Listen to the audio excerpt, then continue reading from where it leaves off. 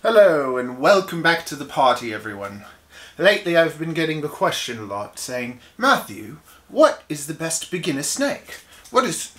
I'm looking at myself on the screen, actually. Do you know what the best beginner snake is, Matthew? What's the best beginner snake? I want to know. Is it a corn snake? Maybe a ball python? And, okay, maybe I won't be English. Okay, but I've always wished I had an English accent because it's more exciting. It's like, hello everyone, today I'm going to show you this snake. This is like, hi everyone, look at this. There's a snake in here, I'm going to show it to you. So the big problem with thinking of things as, what's a good beginner snake? You shouldn't think of it like that. You should think, what is the right snake for me? Any snake can be a beginner snake, depending on the circumstances, depending on the individual. Let's talk about the two most popular ball pythons, okay? And just like I mentioned with individuality, I'm going to pull out one of the ball pythons that I kept from last year. Her name is Mika. This is Mika. And now if you look at Mika, Mika is so cute. And she's very like timid and shy, and she doesn't really do much. She's not very confident. She's very cute, a beautiful snake. And yes, she would make a lovely first pet. Not for you, because she's mine. Now let's take a look at Shiro. Shiro is another beautiful ball python. And she would make an even better pet. You know why? Because she's not scared. She's been handled quite a bit, and she's confident. So she's not curling up into a ball and doing nothing. Which ball pythons are known to do. She would make a wonderful pet. Once again, not for you because she's mine. This here is Theseus. He's my first pet snake, and he's still around. He's about 8 years old, 9 years old, maybe 10 years old. I'm bad at keeping track of things. And he's still great, but you see, the problem with getting a snake like this, for instance, like for me, is that, okay, I got him, and the first year I had him, I had so much fun with him. I didn't have any other snakes. He was my best buddy, and we hung out all the time, and it was wonderful. But now, he honestly, he barely gets handled. So, and I can't sell him because I don't feel right selling him. But let's say I had a cousin or a nephew or niece or something that really wanted him and would have him as a great pet, I would just give him away to someone knowing that he's going to have a wonderful life. And that's honestly what I'd like to do with him. The problem with thinking of a snake as a beginner snake, any snake as a beginner snake, is that they're going to live 30 to 40 years if you take good care of them. So if you're going to take good care of your beginner snake for 30, 40 years, that's not really a beginner snake. It's a half a lifetime commitment. You're going to have that snake for half your life. So you should really think about that before just going and getting something because it's easy. Because it's not about how easy it is. It's about, you know, taking care of it. The question is like, what do you want? Do you want a green tree python? Because they get villainized a lot. And people think, oh, a green tree python, that can't be a beginner snake. But I can reach in and take my green tree python and hold it. And we're gonna have a nice time. And you see, I'm not being super gentle, but we're fine. So this snake, if that's your dream snake, and you put the time in it and get it from the time it's a baby and you get a captive bred one, this could be a wonderful beginner snake. The only thing that makes it more difficult than the other snakes is they won't tolerate bad humidity, and they won't be good if you don't spray them often. So that's all they require, a little bit more spraying, a little bit more humidity, and there you go. The green tree python could be a great beginner snake for you. So you shouldn't trap yourself inside this thing where you think that there's only some snakes that are easy, because it's not like that. All snakes can be easy. The question is, do you have the time to put into them, and do you have the space? So do you want a snake that ends up getting bigger, or do you want a snake that ends up being smaller? That's your big question. It's not, is it a beginner snake? It is, am I going to be able to give it a nice big home?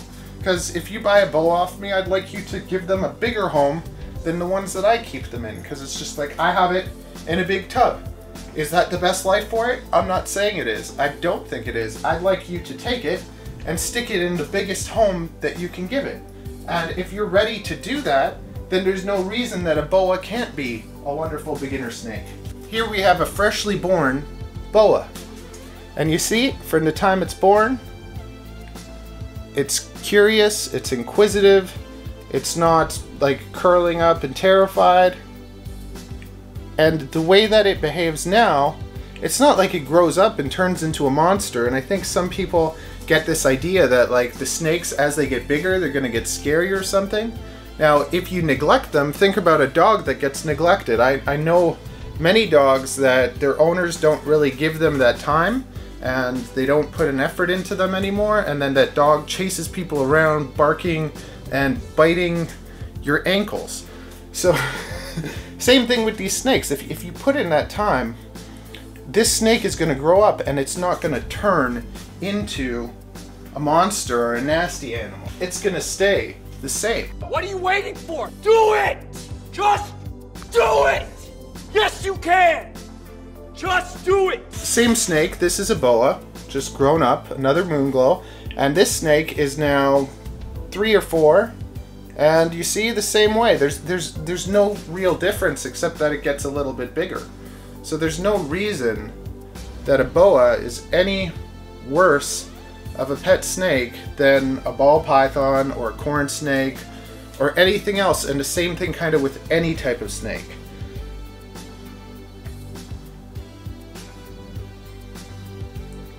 But the question is, are you ready to house a boa? Because it's going to keep getting bigger. Let's get a bigger one. I love showing Annie because Annie's going to come out. Well, who knows? Maybe she's going to come out too. So we got 2 girl boas in here.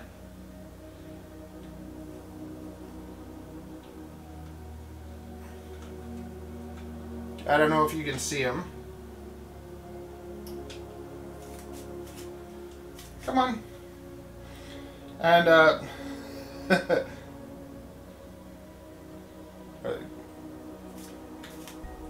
let's see if I can show you. They're so cute. They're like coming to me. They're like, hey, Daddy.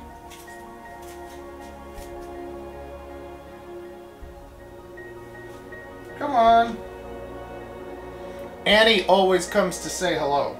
This is Annie.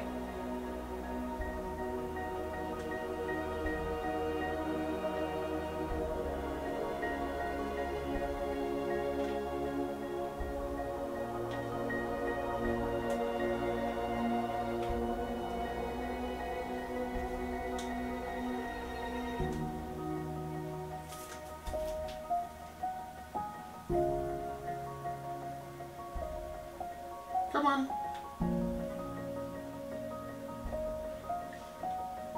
Okay, I'm gonna take her out.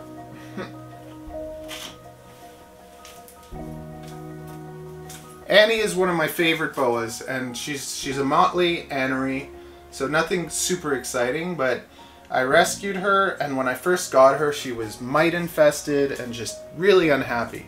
So if you don't care about getting a fancy snake or a fancy morph or anything, and you just want a great pet, I would suggest not even buying a snake from me or a pet store.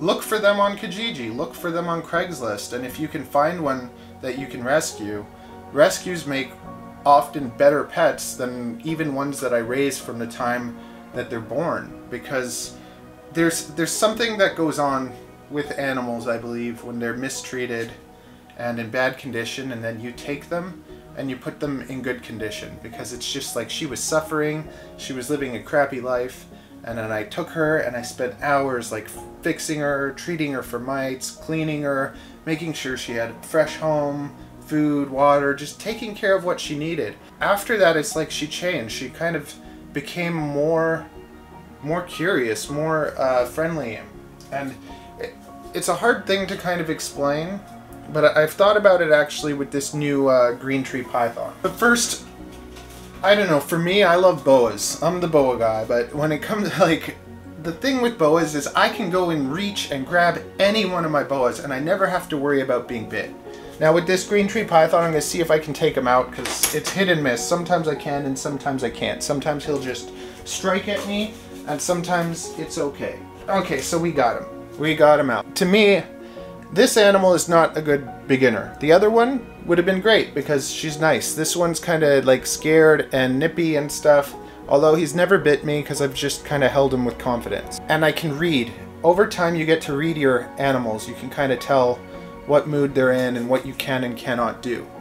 The thing with this animal is because he's so aware, because he's so ready to kind of strike at any time, because he's like watching everything, he has more awareness than my other green tree pythons. My other green tree pythons are not afraid, so they don't really care if I hold them or grab them or do anything. With him, he's always on the ball. He's always kind of worried, like, what's going to happen to me? So because of having that kind of extra caution, where he's kind of like tense and what's going on, later on, once he builds that trust, he'll still have that kind of awareness. So it's almost like he has more awareness than the other ones. So eventually he might be kind of like Annie, where he notices me and might come out to me or something. Like, it's a possibility. And I think that that's the reason why snakes that are kind of been kept in bad conditions or haven't been treated well, when you do treat them well, they notice it and they appreciate it. So you end up having like a better relationship with them. And it really is one of the most rewarding things, kind of take an animal that's difficult and turn it into an animal that's nice. If it's going to be your first snake experience, you don't want to start off with an animal that's attacking you, because that's not going to make it better for you. So now let's take a look at a corn snake. This is Kyra, and she is actually another rescue. She has some she had some damage, and basically like she had some sort of trauma here, and then from there on her spine is all kinked.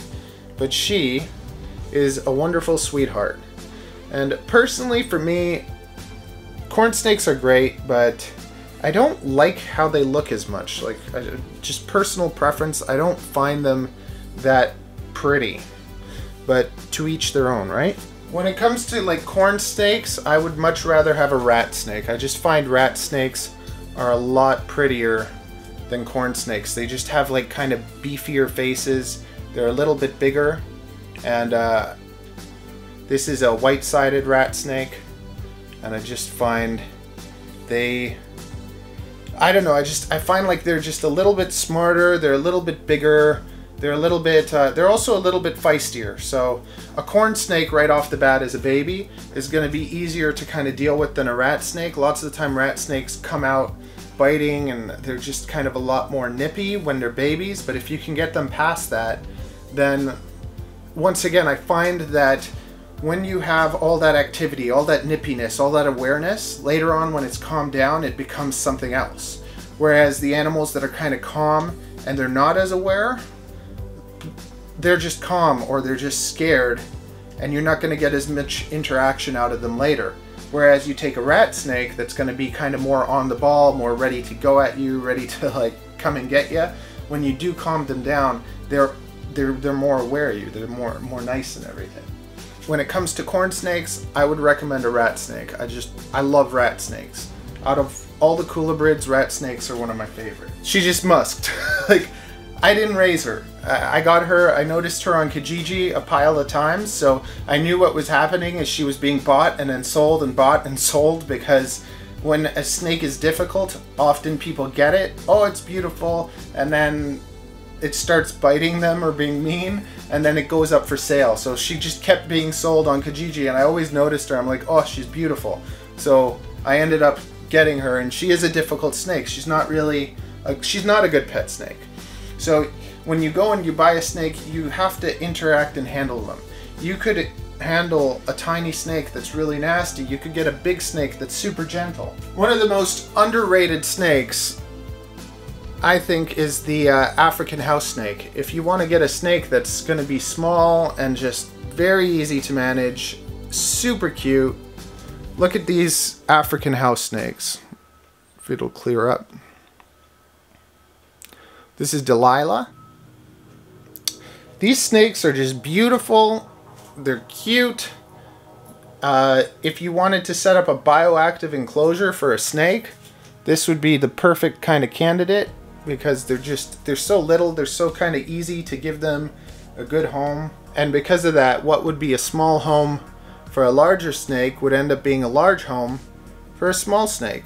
So the nice thing with a snake that's kind of small, even like a ball python, they stay pretty reasonable.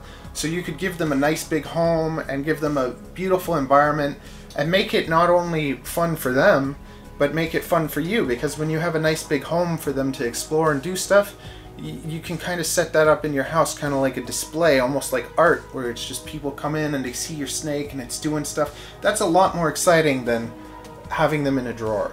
It's better for them, it's better for you, it's better for everyone. Let's pull out a big one. Okay, now for the next one, notice I'm going to use, this is like my snake hook. I'm going to take it. And a snake hook I don't grab them with, I just kind of use it to let them know they're not being fed. And the only snakes that I have to use this with are my Superdwarf Reticulated Python. Any other snake that I have, I know I can just go in and grab and not have to worry. So now check out this snake. This is a 75% Calitoa. Is it a Calitoa? I don't know what it is. Okay, it's a 75% Superdwarf Reticulated Python. And this, to me, is not a beginner snake. Even the Superdwarfs, I don't believe that they're beginner snakes. I think that they're wonderful snakes. They're probably my favorite snake to work with, but this is the one snake that I would not really recommend to beginners. And the reason is, like I told you, learning to read the snake, it takes time. And if you don't know how to read these snakes, accidents can happen, mistakes can happen. Even if you do know how to read them, even if they've always been nice, you have to be careful, because they are a little bit more sporadic sometimes. So every time I take out my Superdwarfs, and even with, I have 6 Superdwarfs, and 2 of them, I wouldn't need a snake hook.